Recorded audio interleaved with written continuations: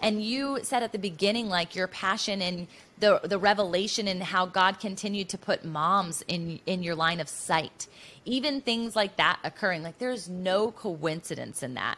We always say hindsight is 20/20, but what if we walk into every second of our day, even just like this conversation, where it's a forethought? It's a forethought to what God could reveal in that moment. And there's an expectation and a hopefulness and a reliance. You know, you say that the word never changes. He is always going to be there. He's always a step ahead. He's predestined you for good works. But if you're focusing on little g gods versus the God, you're going to go wayward. It's going to be hard for you to get back. And yet he's still waiting for you. Yeah, and I think one of the things that I've learned is there's always more.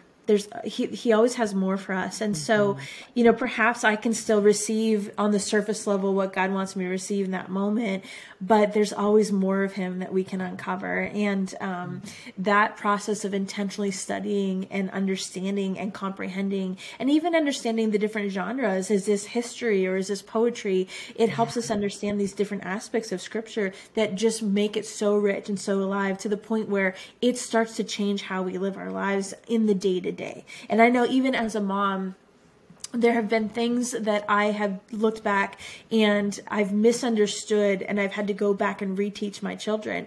And, you know, my daughters are teenagers now, and they would say, you know, Mom, like, I understood this Bible story. I understood what that meant then, but when you explain it now, this changes my perspective on things. And I think that's been so helpful for me. And that's really my heart, to serve other women, to kind of just open their eyes to see that there's always more in scripture. There's always more of God. And I think that is one of the things that I think is so heartbreaking for me, is when women say, oh, I just don't have time to spend time in God's word. I'm like, but you don't have time not to spend time in God's word. Yes. You know, if we're investing in these little people that God has given us charge over, or even in our circles of influence at work or within our marriages or whatever it is, the people that God has given us to steward, we can't afford not to do this. Yeah. But yet I'm trying to make it in a way that it's accessible and easy for women to kind of grab hold of something that they can pray and meditate on throughout the day. Well, girl, you are doing it, and you're doing it with such grace. And I love the element of presenting the women, the 6 women that you did. I'd love to know which of the 6 I need to get my hands on this.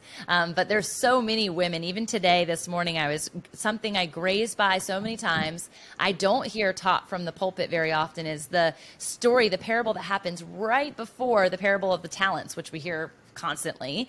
And it's about the 10 bridesmaids. And I was thinking about all of those women, and I was thinking about my own bridesmaids and what exactly was transpiring with the wedding and the reunion that was happening with the groom at that point. It's so different than what our weddings and our bridesmaids look like. But there was 5 of those women who were deemed wise, and there was 5 of those women who were deemed foolish. And you'll have to go check out Matthew 25. I'm not going to give you and go through the whole story here, but Matthew 25, the very first 13 verses, and go and look deeper.